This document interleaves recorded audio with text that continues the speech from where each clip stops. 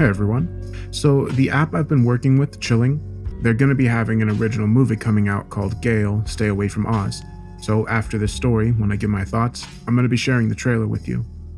But with that said, hope you enjoy the story.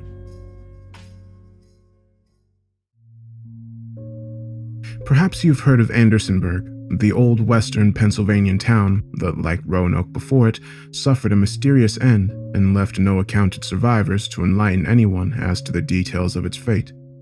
Luckily, that may no longer be the case. I've joined a university-funded expedition here and have been tasked with collecting items of value that can hopefully assist in our search for knowledge pertaining to the curious fate of the city. After some exhausting work, I did indeed come across a diary that is by far the most informative document yet unearthed. I'll check the contents for veracity at a later date. For now, here are the most relevant excerpts for anyone interested. The 3rd of April, 1829. Another man caught the fever, this time down at the lumber camp. From what I hear, the poor bastard was tying down the logs when he just up and fell right over into the river. Almost drowned, I heard. And when the others got to him, Matthew and Thomas and the lot, they said his face had gone pale as a cloud and that he was shaking and sweating and coughing. Ain't no mistaking that for nothing but the early signs of the fever. So they hauled the poor fellow out and gave him a canteen and had him rest. But then, without telling him, they struck camp and left him there. I'm not sure what came of him, but everyone knows the mayor's rule. None struck with fever are permitted to return to Andersonsburg. If they favored enough to survive the thing, unlikely as that sounds, they're to remain banished to the woods with nothing but the clothes on their backs and whatever coin they got in their purse. Not one of the other lads down at the camp wanted to risk becoming as infected and meeting such a grisly fate, no sir. The 4th of April, 1829. By mayor's decree, the lumber camp is to be abandoned, along with all the supplies it's gathered, for fear of being tainted with fever. There was an uproar at the mansion today over that decision. Many men are out of work now because of it, but strange enough, I didn't see not one of the fellows from camp itself down at the mansion, just their wives and some others. And I know why too. They wouldn't admit it out loud, no sir, but they don't want to go back. I wouldn't either. I've seen the fever at work at Pinefield, and it ain't got no place in my home. Not while I got a wife at home, no sir. The 7th of April, 1829. Maria says to me today in the kitchen that she can't believe that the mayor would throw so many good men out of jobs. But I say back to her, I don't know, sweetheart, perhaps he's got himself a point. That whole camp has been run clean over with the fever, and you don't want that plague finding its way around here, no sir. God himself couldn't stop it if it did. So she snorts and walks away, but she'll come around eventually, especially when the stories of the infected keep coming. If fevers hit the camp, then it's only 2 or 3 miles from town.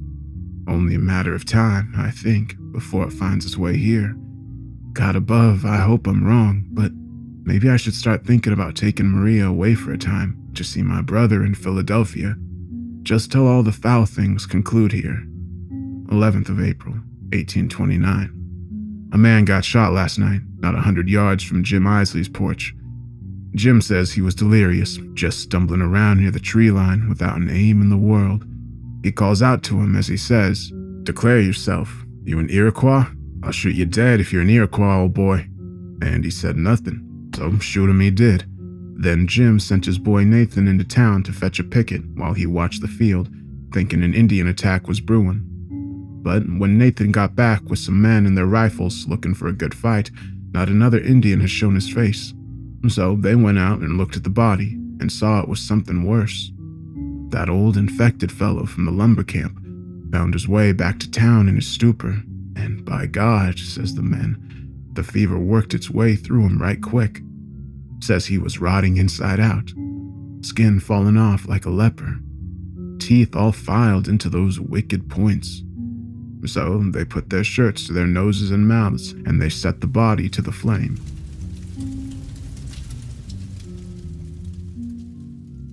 They told the story today at the pub, but some of the other gents there took offense to the tale, says they should have told the mayor, says they shouldn't have gone near the corpses. One fellow, Tom Huggins I think it was, Said those men were probably infected too, by virtue of going near even a dead infected. Says the plague lingers after death. Then he bolts out the door and the barkeep asks the storytellers to leave. I left too. Ain't no risk in getting the fever, no sir. 15th of April, 1829. Jim Isley didn't show up at the office today, and all the men there know the story with the infected fellow getting shot too. So the rumors are swirling.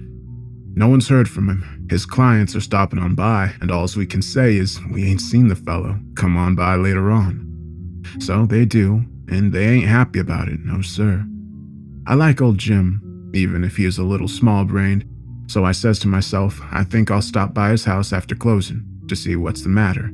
I know I shouldn't, but if he's sick, I'll know for sure, and I won't go near the man. I just hope it ain't the fever. God above, I hope it ain't the fever. So I gets to his house around about dusk, and his wife Sarah opens up the door. She's a sweetheart, she is, but even though she's putting on a nice big smile for her guest, I can tell she's got a worry on her mind. So I put my hat on my chest and I says, "Greetings, ma'am. Just stopping on by to extend my regards to Jim. He didn't show up at the office today, you see, and I was hoping I could see him." And then her smile fades and she says, "That's mighty kind. But Jim's under the weather and he won't let her or Nathan in the bedroom. All she knows is he's sweating and having trouble keeping down a meal." Then my smile fades, and I says without a second thought, "Sarah, I'm guessing you heard about the guest a week and a half back?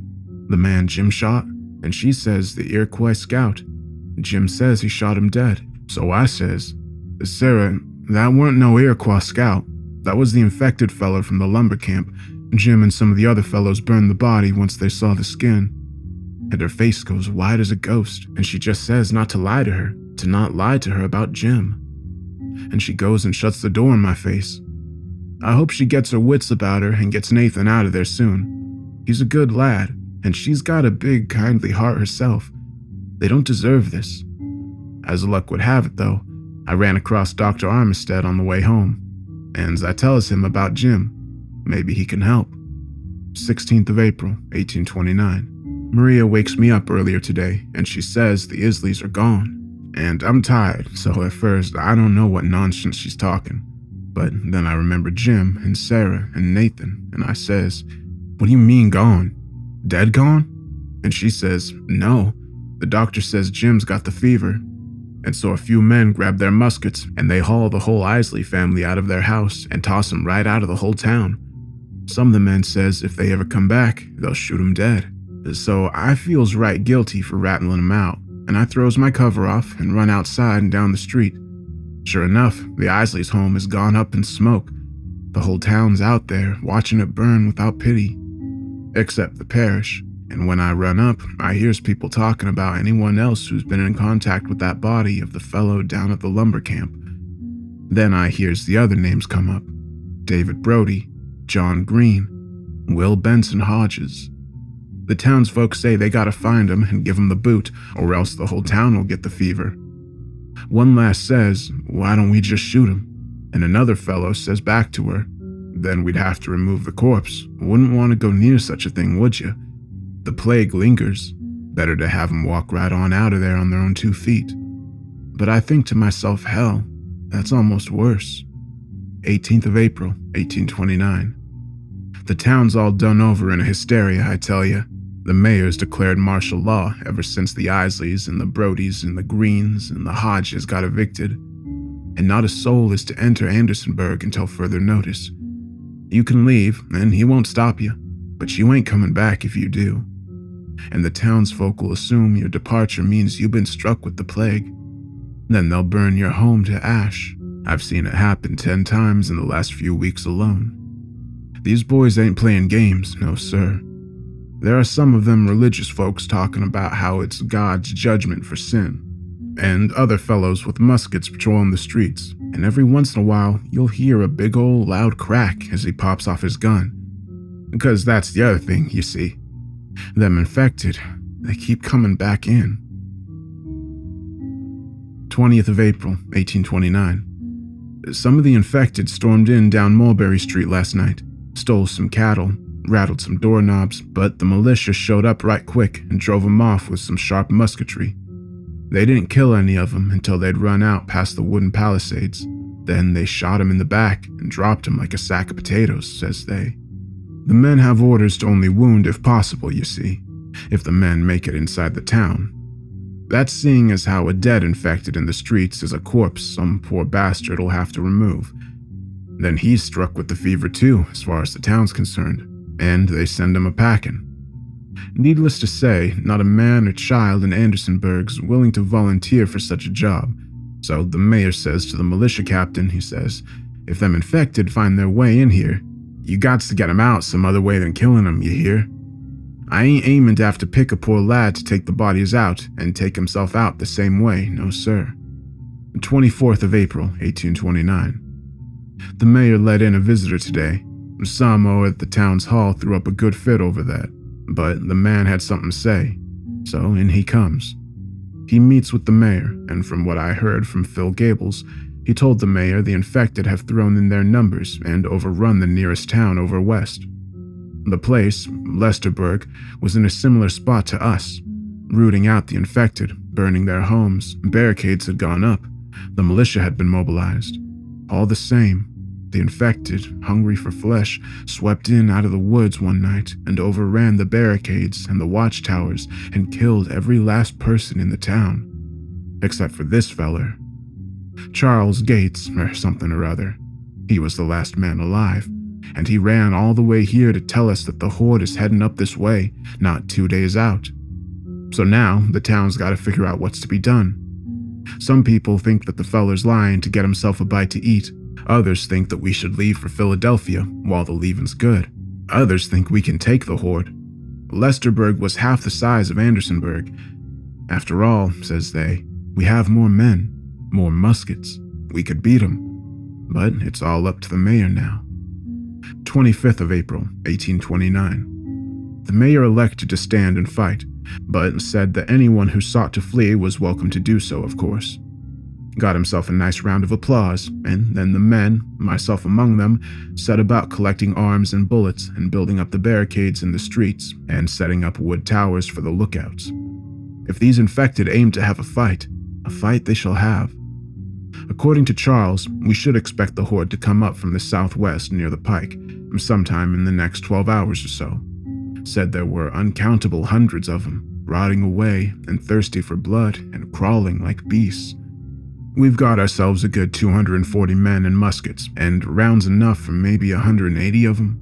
Add to that number 30 good sharpshooting rifles for the marksmen in the towers, and even 2 12-pounders overlooking the pike from 2 angles. And we've got ourselves a fine force to defend the town with. But I can see it in everyone's eyes, a mist of fear.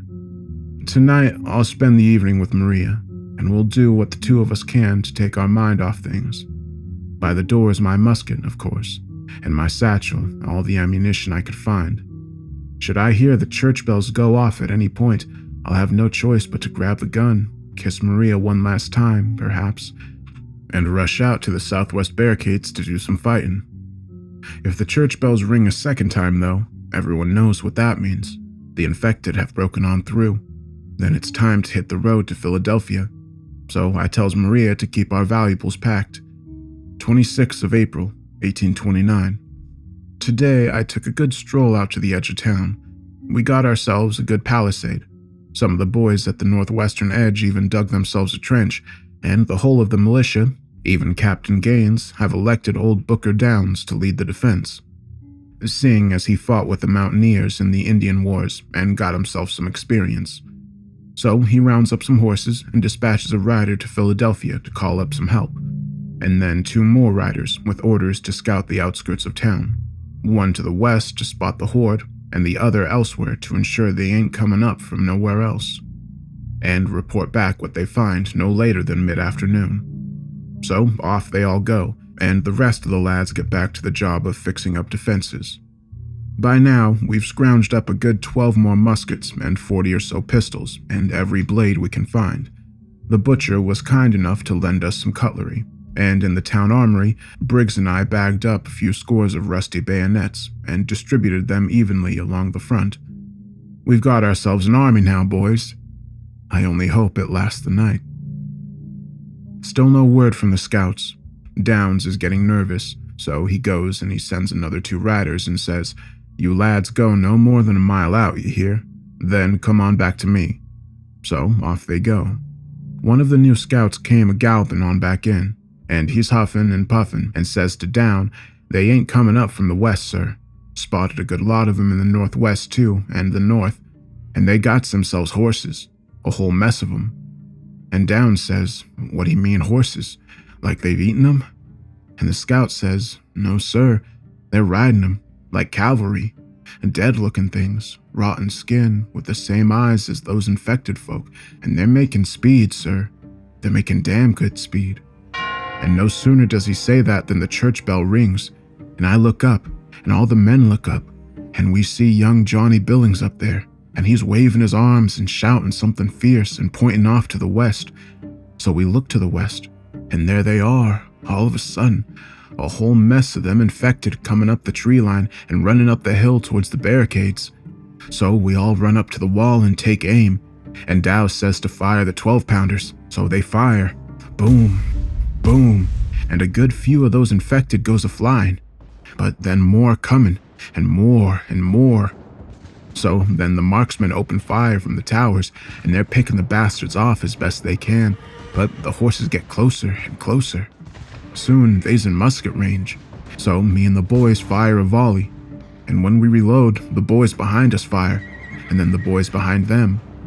We fire 3 lines deep at the choke points, and pretty soon we got infected piling up right quick, not 50 yards off. Dead and more, and more. But the rest of them keep right on climbing over the pile of the dead ones, and keep right on coming, and we keep right on shooting. But then the infected did something I ain't seen yet. Far as I could tell beforehand, the fever keeps you from thinking straight, and then you're just not thinking at all. You're just a mindless thing in rotten skin that eats and kills. But today, after a good 10 or 12 minutes of fighting, the horde got up and the whole lot of them actually fell back. Now that says to me a number of things discussed openly as the men set about reloading and fetching water in the interim. That means these things are thinking. They know they couldn't break our lines, and so they retreated back towards the trees. They ain't done, and we can still see their damned red eyes glowing through the shroud of trees, but they fell back. Maybe they scared. The infected haven't tried another all-out assault yet. Commander Dawns thinks they're waiting for nightfall so they can slip in unseen. So he had a handful of boys from each regiment head out into the killing fields and throw up lamps while some others stood guard. When sunlight starts to fall, we'll have our boys run out with torches and light those lamps. And the hope is we can keep the fields lit for shooting throughout the night. We got closer lamps too, that can be lit from behind the barricade without having to send men out all exposed. Sun's coming on down now. We can still see them damn infected in the trees, and we hear rustling and footsteps, and Commander Downs says he's likely to bring up reinforcements for another push. Billy's got a fine ear, and he says he can hear him talking out there, grunting and stuff, probably planning their next move. Meanwhile, the boys on this side of the palisades have been reinforcing the barriers. Still no word from the other 3 scouts, but we ain't holding our breath on their return. Around 8 o'clock, we heard some shooting at the northwest barrier, so Commander Downs sends me and Butler and Peyton out to see if they need help.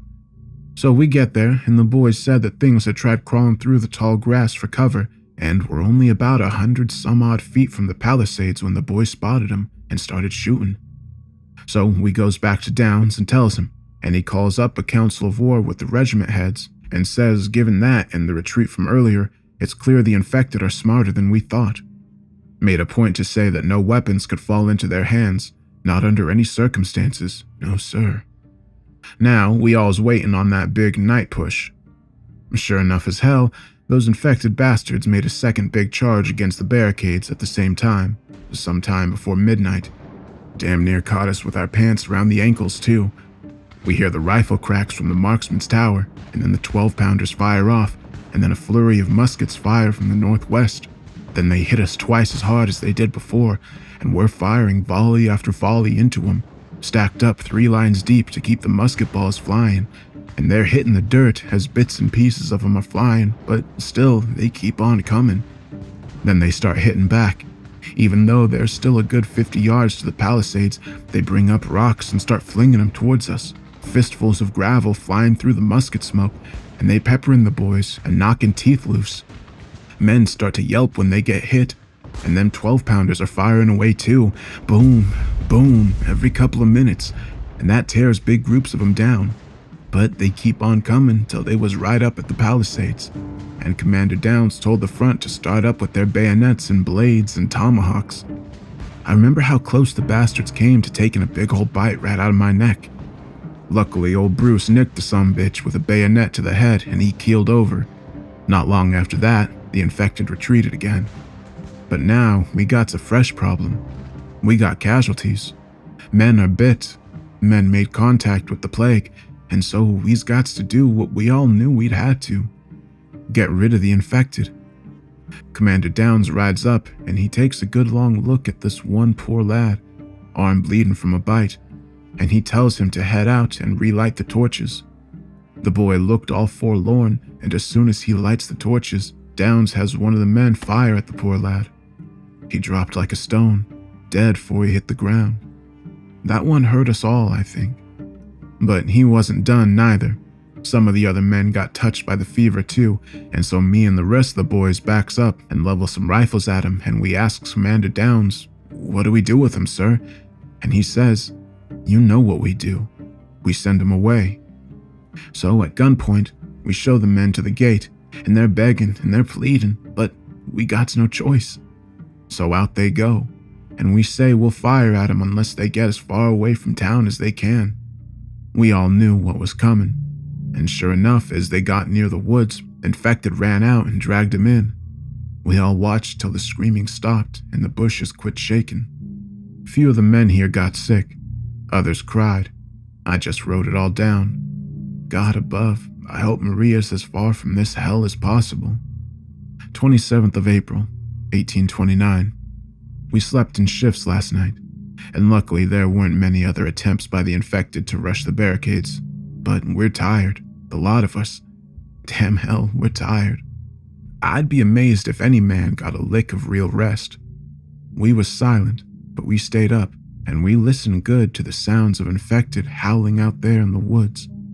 There were thousands of them, it sounded like, filling up the whole night sky with the din of their big collective war scream. Lasted for an hour, maybe more. One of the boys near me was praying all night long, begging for the good Lord to come down and save us. I asked him to put in a good word for me too. This morning, some of the wives pitched in with medical aid and a big hearty breakfast, so we ate well, and Commander Downs allowed us to spend time with our families. Maria and I took a nice stroll, but I don't have much to say. By midday, I was back at the Palisades with the other men, and by sundown, we started to hear the infected getting riled up again, hearing that awful howling. Downs and his aides were riding back and forth, making sure the walls were good and solid. The cannons reloaded and manned, and the bell tower watch was keeping his eye out. And this time, we got some of the younger men to run ammo up and down where it's needed. As shooting started, we'll update if possible. God above, God help us. The infected hit us on all sides all at once. Them cannons were firing like mad, and Commander Downs was telling them, aim for the trees, aim for the trees. So they did, and after a few rounds, they managed to dam off entire entry points and slow down the horde. But it weren't more than a stopgap. Them infected were running through the musket smoke, howling and screaming for food.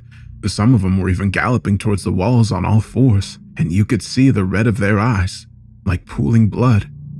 Jim Isley was one of them, and I had to be the poor bastard to put him down for good. I'm sorry, Jim. Truly, I am. But they kept right on coming. The boys were firing wildly and chopping and stabbing and screaming, and them infected was doing the same and trying to mount the palisades. And then, just when there weren't a lick more we could take, we heard some of the men screaming from down south of us.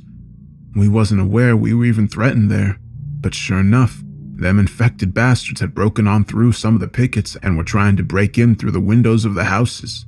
So Commander Downs sent me and 5 other gents to go and put a stop to that. We burst in through the houses and stabbed him through the windows and traded shots for rocks over barrels. I got all good and cut up from the exploding glass windows, but I ain't bit. Not yet. So we put a stop to them coming in that way. But when I got back, I explained to Downs real good that they were going to try that again sooner or later, and we needed a good force of men to guard up there. Turns out he'd gotten similar reports from other parts of town though, and so we'd had to stretch our lines real thin to cover it all up. But we did what we had to do, and by God, we held the line around the town by the skin of our teeth. Some of the men, God above, grown men, they were just crying. They're so damn tired and scared. We all are. But we held the line. By God, we did. Ain't a man here who didn't do his duty. The 28th or 29th of April, 1829. Today, the women and children helped us all build a new defensive line towards the center of town. Downs says that if we get hit again, like we did last night, we'd have these new palisades and trenches to fall back on. I worked with Maria today, digging away. She tended to my wounds too, and we just enjoyed each other's company as we worked. I even got some shut-eye, some real good shut-eye, if not for an hour or two. Then it was sundown again. The boys and I ate up a stew the women cooked, and then we were off to the palisades. Them wooden posts were beaten and worn too. We knew we couldn't stay for long, and as soon as the howling started from the trees, Commander Downs ordered the 12-pounders be stripped and rushed to the inner line of defense so they'd be ready if it gets bad. Or when it gets bad, I suppose I'll say. I made sure to kiss Maria real good tonight, and made her promise to make a good run for it if those church bells rang twice, which now meant the inner line had been breached. She cried and nodded. I wanted to tell her that if she had to run, I'd meet her at Joseph's house in Philadelphia, but all I could bring myself to say was, "You run straight for Joseph's, you hear? Don't you stop. 'Cause Lord, and I'm tearing up just writing this, I don't know if I'll last the night. Hell, I don't know if anyone here will last the night." We at the inner line of defense now. We ain't been hit that hard since the battle started. God above, it was a bloody mess. The rush started off with some infected leaping out of the woods and tackling the lamps into the ground. The glass broke and all the dry weeds go up in a flame. Soon, the fire smoke and the musket smoke made it so we couldn't see a damn thing out there. Alls we could hear was the howling. Must have been 1,000 of the bastards tonight, maybe more. So we'd been shooting for a good while and hacking and throwing rocks, and then we heard the commotion up at the other wall. And boy, we knew it weren't no small thing. There were men screaming and the shooting altogether stopped up there. We knew they were done for, and Commander Downs rides up to us and he says, "The northwest palisade is breached. Fall back to the inner line. Fall back." And so me and the boys pick up our guns and beat a fighting retreat down the boulevard towards the inner walls. Then them infected start pouring over the palisades, and we knew there weren't no throwing them back. Not this time. So we get back to the inner palisades and we start right up again, shooting and firing those 12-pounders. Boy, and them infected are coming at us from every side now, howling the whole way, burning up and getting shot all up, but still running at us. Now we've got kids in the camp, and I can hear the little lads and lasses putting up a good cry, even over the din of the fight. And I thinks, how's it we ain't sent them little ones off to Philadelphia? How are they still here? Maybe it's because Downs thinks their being here will inspire us, to fight even harder. Anyways, after a good more hour or two of shooting and stabbing, the horde dwindles a bit. And that's when Briggs sees it. One of them infected mounted up on a dead horse, looking down on the town from atop the wooded hill north of town. We only see his silhouette and those red eyes peering at us through the smoke and flame, but he's there, right as rain. Briggs points and we all look, and we gotta catch our breath in our throats. Them infected got themselves a general. From the looks of it, he's just sitting up there, watching his plague runners set the town ablaze. Not too long after that, some sunlight comes up over the church tower, and then the horde falls back. We don't know how far. We don't know if they ran back to the trees or if they're still inside the town, staying in our houses till dark. Downs says we can't spare nobody to go and takes a look, so here we stay, here at the inner palisade by the edge of the town, and we waits for nightfall, and that infected up on that horse. 29th of April, 1829. So I got some sleep this afternoon. Not a whole hell of a lot, but a better amount than none. First thing I did when I woke was help count ammo. We's almost clean out, maybe 10 rounds a man, and now we've only got 70 men or so. And them 12-pounders is almost out too. They only has maybe 12 balls to shoot left between the two of them. And none of the riders has gotten back neither, so we ain't got no recruitments coming. So Briggs and I, and Peyton and Short, we goes up to Commander Downs and we say, "Sir, we're almost out of men and ammo. We got little ones here, sir. We got our wives. And the town's all up in flames, sir. There ain't nothing left for us here. Not for one of us. We should make a run for Philadelphia while we still got daylight," but he says back, "I ain't never left the enemy in command of the field. We stay and we fight." And he rides off. Now, I ain't no mutineer. Lord above knows I done my duty, but I ain't aiming to die for the principle of it. Not when I got my Maria here, and no town left to defend. So I talks to some of the men and women and lay it out for 'em, and I says, "Look here, boys, we ain't lasting another night, and if we do, what'll come of us in the next one? We gots to get out while we can. The road to Philadelphia's still open, and we still gots ourselves enough daylight to get out of the woods and to the open road before nightfall." And the majority of 'em nod, and we take a vote. The motion to leave is the clear winner. So we get our things, and we tell Commander Downs, "We's leaving, sir. There ain't nothing here left for us, and we ain't aiming to die for a pile of rubble." And he gets red in the face, and he says back, "I'll have the lot of you hanged for treason." And he calls up his boys, about half the men left with their muskets, and he says, "You law arrest these mutineers, you hear?" And so they advance, and we level our muskets to repel them back, but before any shots are fired, one of the women in the church points down the road heading off to the southeast, and she says, "Look, one of the scouts is riding in." So we all turn back and look, and sure enough, old Dave Benjamin's pulling up into town, and he looks like hell itself.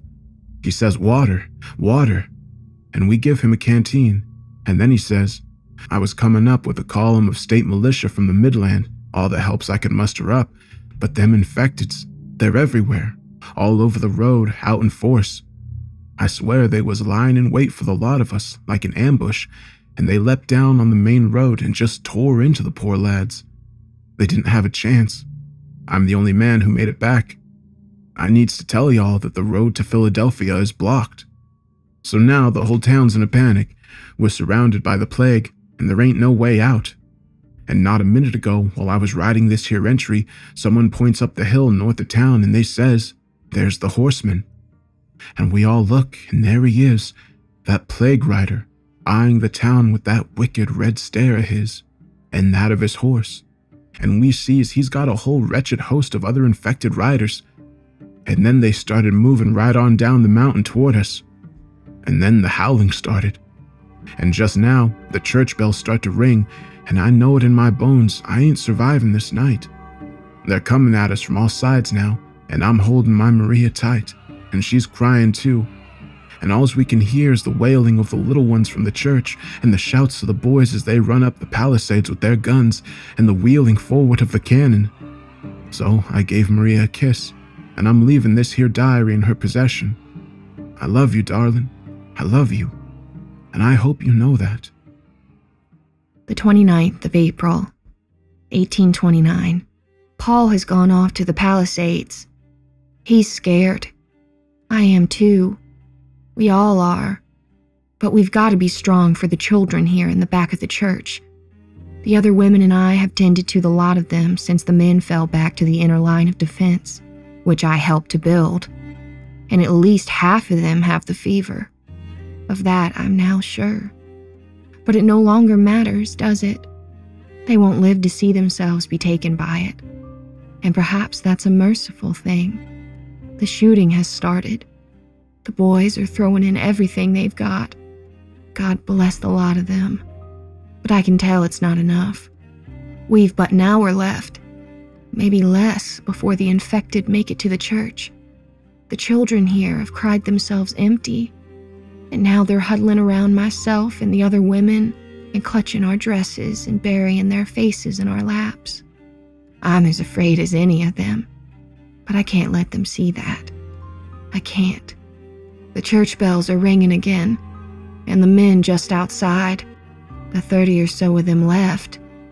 I've no idea if Paul is among them. Sound exhausted and panicked. The cannons have long since stopped firing, likely having expended their ammunition. Only periodically do I hear a musket blast. Paul was explaining earlier that they'd nearly run out of bullets last night. I can't imagine they found many more. I hear galloping now, coming up from the west. It's not the state militia. It's that plague rider. I can hear him. I know it's him. I know it. He commands these beasts. He grunts and shouts, and they listen. They're only a few yards from the church doors. We've hidden the children in the very furthest corner and covered them up with whatever we can find. We told them to stay quiet at all costs. But some of them are infants. They'll cry for their mothers. And when they do, the whole lot of them will be found. It's been several minutes since I heard musket fire, and the last of the shouts from our boys have long since ceased. All I can hear now is the howling, and some of the women in here saying how we should use the pews to barricade the door. But it's hopeless. We all know it's hopeless. All we can do now is be strong for the children. But how can I? My home is burnt. My Paul is gone. All our boys are gone. How can I be strong when my strength is gone? The infected begun hammering away at the church doors and windows. We are surrounded in here. God, Lord, give me strength, please. Father, give me strength just for a little while longer. Just for a little...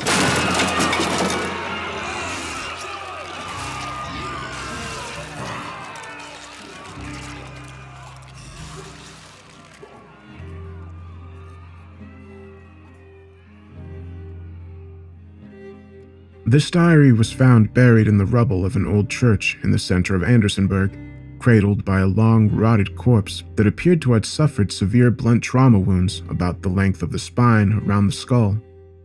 There are multiple other skeletons strewn about the floor of the place, all but one of which appeared to have suffered similarly. The other one, an infant corpse, and one well hidden in the corner, appears to never have suffered a wound at all. It looks instead to have perished of starvation, likely some days after the events described here. Outside the church, of course, is the town itself.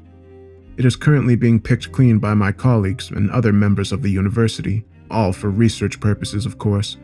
Although I fear black market scavengers will descend like vultures upon the place once word of its existence spreads. And it is in a similar state of ruin, mostly from what appears to be fire damage. As of this document, I'm the only person who knows of the existence of this diary. Anyway, hell, I'll update this later. At the moment, I'm being called over to help with one of the interns, who has apparently collapsed and begun to convulse. They're probably just dehydrated.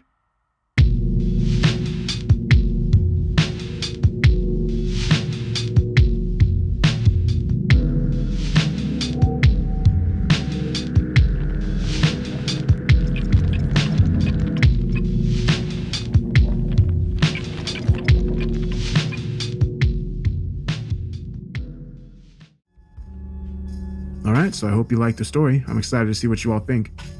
So like I said, I'm going to share the trailer here with you, and then I'm going to give my thoughts on it and give you some more information about it. Just relax. Listen to the sounds, the tempo, and just picture yourself there, in your dreams.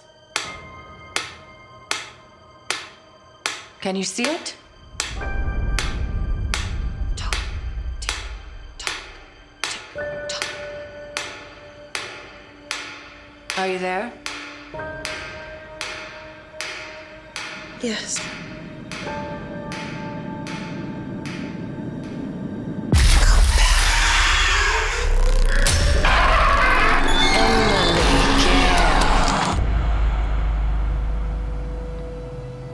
Emily. Yes. Gale. You're Emily Gale. Yes. And you say you're a relation of Dorothy's? I don't know. Maybe. What you have there is a handwritten early draft of Dorothy's first book. Her writings were all based on her dreams of a place.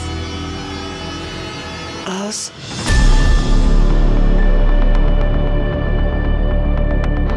I feel this is the best chance we have to unlocking all of this. To finding the truth. The truth? Yes! About Dorothy, the slippers. Stay away from us! Stay away from us! Stay Your away dreams. from us! They're the key to all of this. Stay away from us! Stay away from us! Where am I? Let's start at the beginning, and then you can learn for yourself. Not too far behind me.